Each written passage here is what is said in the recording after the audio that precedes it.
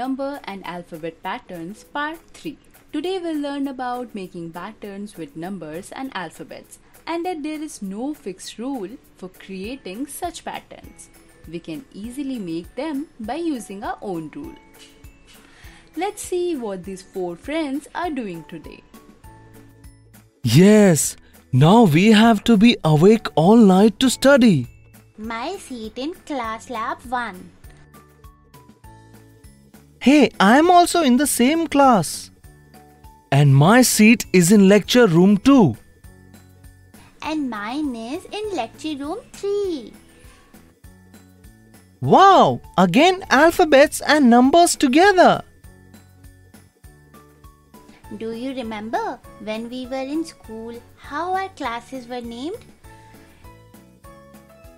Yes, 1A, 1B, 1C and 1D. Then 2A, 2B, 2C, 2D.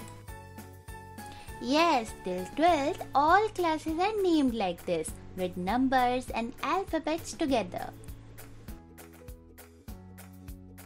How beautifully it becomes a pattern. Yes, I have never thought about this.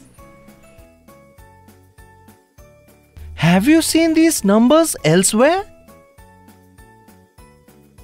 Kids, you can pause the video and think about similar patterns.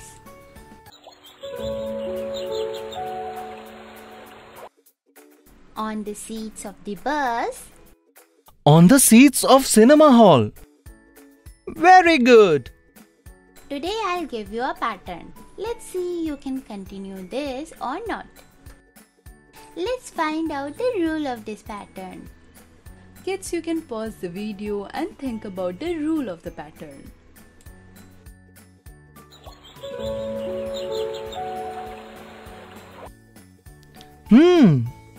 First we have the number 1, then alphabet A for ones. Then we have number 2 and alphabet B is written twice. So the rule for this is alphabets are repeated in accordance with the numbers written before it. Absolutely right, Kamini.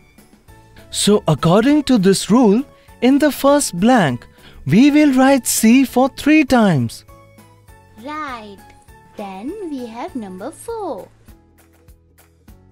And we will write D for 4 times.